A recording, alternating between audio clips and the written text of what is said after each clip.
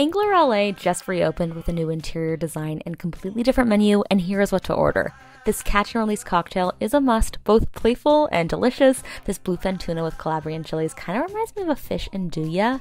Oh, quick shot of this must-order Vermillion with smoked bone vinegar, and of course the dish that all of LA is talking about, this hot fried collar. Don't be afraid to get messy. And while this seaweed rice with cured yolk and salmon roe is umami heaven, I wish the caviar supplement was going on the OG banana pancakes from the first menu. But the soft serve is back.